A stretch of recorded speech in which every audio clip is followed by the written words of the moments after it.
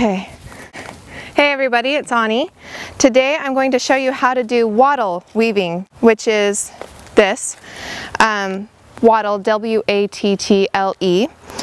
It's an old technique for building fences and other structures. Generally, hazelnut is used traditionally, but we don't have hazelnut growing around here. It grows further north of where we live. And so after some experimentation, we found that we like black walnut best. Now we harvest this from an area that's not protected, and if you're going to harvest wild branches, you need to make sure that it's not a protected area. Generally that would mean wetlands. So don't disturb wetlands at all, just be careful where you're going. Or you can purchase long, what do they call these? Whips. But if you can harvest them yourself, obviously it'll be a lot cheaper. So we found that we like black walnut because the whips are nice and long. They're quite strong, but they're still flexible. So they've worked really, really well for us. As you can see, we're building quite a lot of structures here, mostly raised beds and then this fence here. So today I'm going to show you how to weave. If you have any small areas, like up there we have some really narrow spaces, you need at least 3, because if you just have 2, so if you just had 2, there's no tension that's holding the rod in place. So you at least have to have 3. See, if you have 3, you have enough tension. You want to place your poles about a foot width apart, and by foot I mean like your foot length. So not quite a foot, probably 8 or 9 inches, maybe 10. So I actually just use my foot for the placement of the poles to kind of guide me where I should put them. It's not an exact science, you know, this is relative. Anyway, and then once you get to your poles in place and your branches, you start weaving. Now when I start very first, like I am here, these don't have any branches on them, they're a little bit more liable to being shifted by the pressure of the branches. So I will usually pick 2 that are about the same. Oh wow, that was lucky. About the same width and about the same length and all that. And then let me do it over here so you can see better. And I will put one in. Start at the very corner. Nice fence pounder. Post pounder, I mean. Anyway, so you start at the end. And for some of these, you're going to have to kind of work them just a little bit so that they don't snap. And if you just pull it, it's going to put pressure on one kind of pinpointed area along here. But if you kind of work it like this, it gives some bend in the whole thing, and it goes in a lot easier. So I'm just going to kind of work this here, get that in there. There we go. And of course the end is easier because it's narrower. Okay, so I'll put one in like this, tap it down a bit, and then I'll put one in before I push this all the way down, which is when it really starts to bend the poles one way or the other. I'll put a second one in opposite of it. See? And how it's kind of pushing back on it. So I gotta work that just a little bit because I don't want them to snap.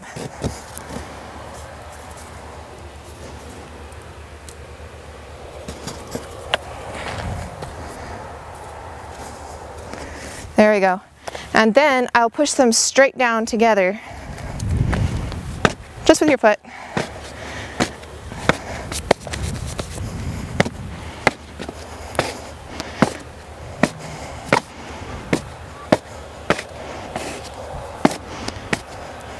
When I was first doing wattle weaving, I didn't do it like that, and the posts would get pretty bent out of place. As you can see on some of the beds over here, I'll show you.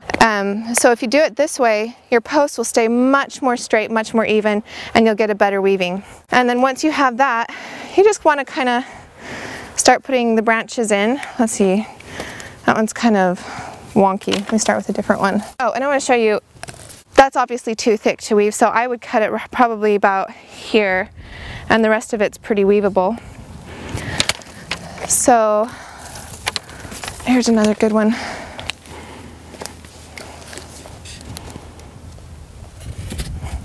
See, now once I have the other branches down there kind of holding it in place, it doesn't move as much when I put other branches on.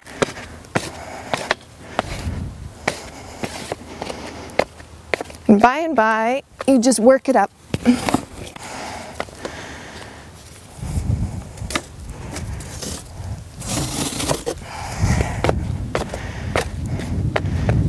So it starts to look nice pretty quick. It's kind of fun, really. Move down and do a little bit down here. And obviously it's like weaving a basket, so I look and I see that this strand is on this side of it. So I'm going to start on this side. Because you want to kind of move back and forth between the posts and around the bed to make it as even as possible.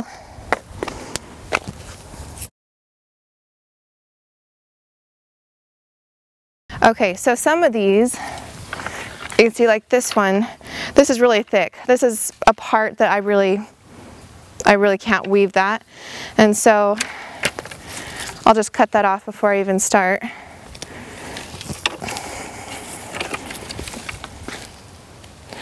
Do it right there. There we go.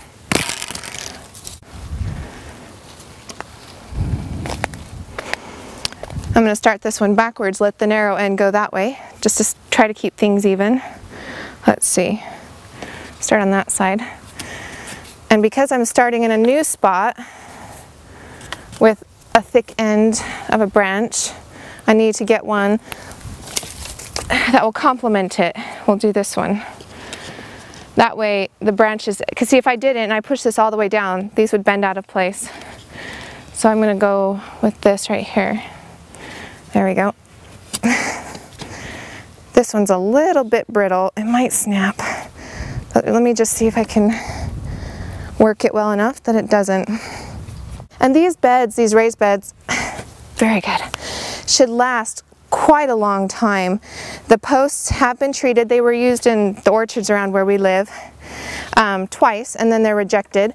So these are rejected posts, but they still have a lot of life in them yet, you know. Being treated, they'll last a long time. And these branches with the bark still on and everything, it'll take quite a while for them to rot down. Okay, so that's quite firm. I can't push it down very well, which means it's holding pretty snug. I'll just work along here. There we go. Look how nice and straight those are still standing. Whew. So sometimes, like, I'll just leave that on and I'll weave it in and just work it in carefully. There we go.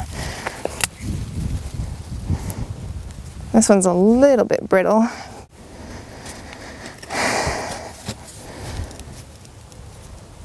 Nope, that one snapped.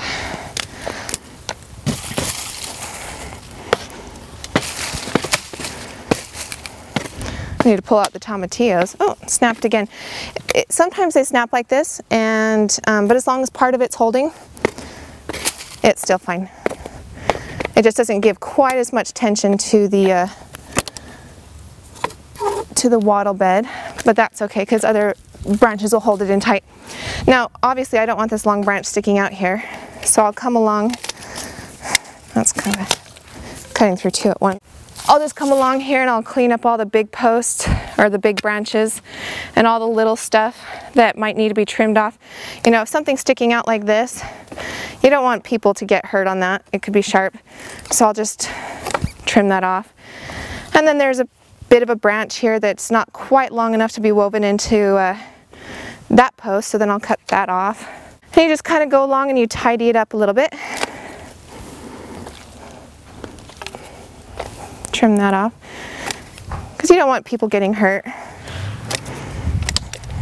There we go. So that's wattle weaving. This bed still has a ways to go, but you can see some of our other finished products here. Alright, so these are some finished ones. These have been filled with dirt and then the mulch put back on top. And then we'll just come along and cut these posts. This one's done. As you can see, this is actually the very first bed that I did. So you can see it's a little wonky. The posts are kind of back and forth. They're not straight up and down, but that's because I didn't do the technique that I just showed you of keeping the branch, helping the branches keep the posts right in place, very nice and straight. So these are a little bit moved out of place, and that's all right. I still like it. But if you want your post straight, you can do it the way I showed you. Anyway, oh, the other thing, these branches, as they kind of cure and dry, they do shrink up just a little bit. And so you'll want to put your branches in, let them sit for about a week to 2 weeks, and then they'll dry a little bit, they'll shrink a little bit, and then you can push on them and they'll move down. For example, this fence here that I'm building, it's not quite done, but I've wanted to let the branches sit for a little bit, and you can see now it looks like there's lots of gaps there. That wasn't that way when I first built it. It's because they've shrunk up and dried a little bit. So then, this is really awesome. You just climb up and gently push down. Oh. And you can see they are moving down a little bit. Get a couple more inches. See if, oh! Then you just kind of work along and push the branches down, and then you've got that extra space where you can put more branches, and the weave is tighter. So looks like I need to work that down a little more. And then after you've got the branches tighter together, then you can fill it with dirt, which is what we've been doing, building raised beds here. Now this whole garden, pretty much this whole space, except for where those raspberries are over there, this is all new. This used to be grass. So what we did is we put cardboard down to suffocate the grass, and then just laid topsoil on top of it. Thankfully we had access to that, so it didn't cost as much. Cost us any, really, except for time and labor. But it made the ground kind of hard, so which is why we're building the raised beds right now. It'll help our plants to grow better. So this used to be grass. So if people tell you you can't put a garden over grass, you can. It just might require a little bit of doing. We just put cardboard down, and then the topsoil on top suffocated the grass, and we haven't had any grass coming up. And also the mulch helps tons because it keeps the weeds down. And then you don't have to weed as much. I love weeding like 10 minutes a week. It's great. So use mulch. I can't think of anything else. So yeah, it's kind of fun. It's very organic looking.